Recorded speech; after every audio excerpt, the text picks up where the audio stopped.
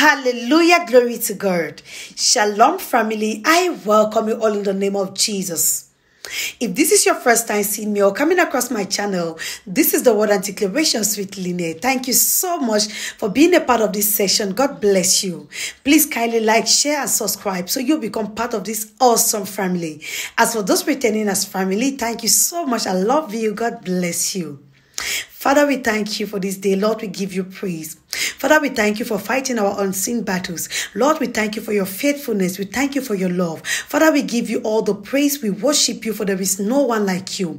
Lord, I pray for everyone that is listening to me right now. May you touch them.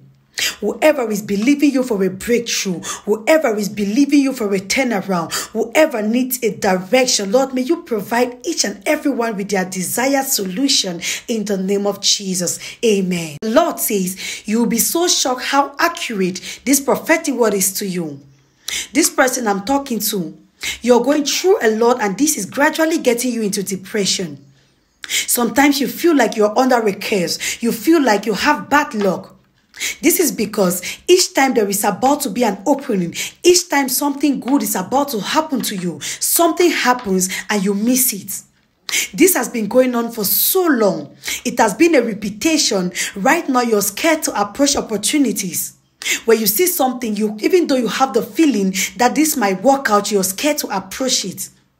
The Lord says you are having the spirit of near success syndrome, and I need to pray for you. The Bible says God reveals in order to redeem. I pray for you. This that is happening to you, may God turn around this situation in the name of Jesus. I pray that that spirit of near success syndrome comes to an end in the mighty name of Jesus. Whoever is responsible, whoever is turning your life around, whoever is making you to miss what God has prepared for you, I pray may God judge them today in Jesus' mighty name. I cast that spirit from the roots in Jesus' name. Amen. Thank you all so much for being a part of this session. I hope you receive this word with gladness.